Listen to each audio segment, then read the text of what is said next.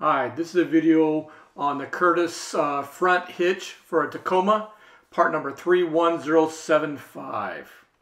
I really like Curtis hitches and other items they have because they are made really strong, and most of them are made in America.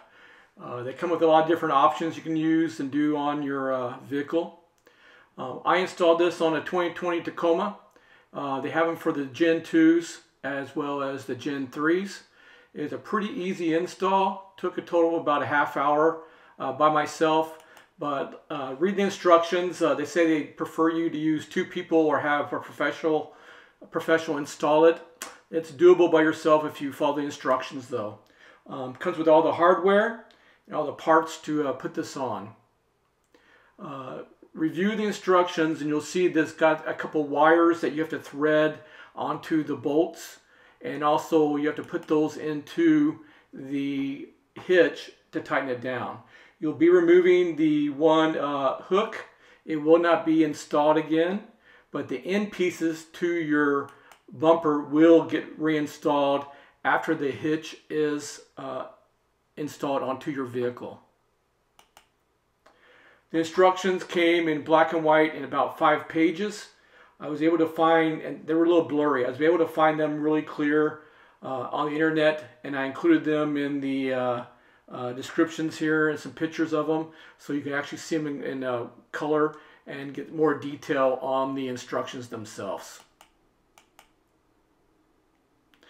I did use a jack to level. I leveled it with the hitch. I used the jack to hold it up and during the install, which made it a lot easier to do by myself. Like I said, it comes with all the parts and hardware that is needed to install this hitch.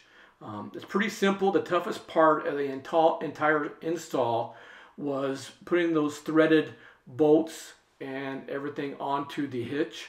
I had to use a pair of needle-nose pliers to hold the bolt while I threaded the nut onto the bolt itself after it was installed into the hitch. Once you get those two things done, it's pretty simple and pretty basic to complete. Here's a few more pictures of that.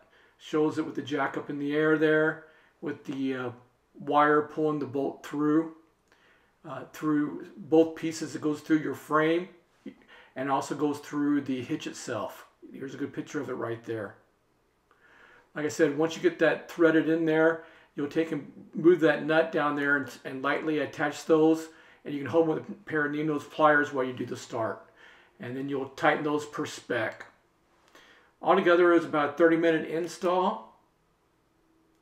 And I actually bought this front hitch for a couple of different reasons. You can use it to back something up into a tight space with it. You can put a step. Curtis has steps for them as well. You can also get a cradle and put a front winch on it.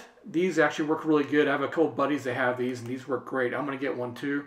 You can also pull a toe pin on it and tow someone out with the front of on the hitch. I've also seen these on a few Tacomas with front blades for the snow. And the reason I bought mine was I'm going to carry a spare tire for my camper on it. You can also carry it on the back as well if you get this addition. Anyway, have fun, read the instructions, follow the safety procedures, and it's pretty simple to install. Thank you.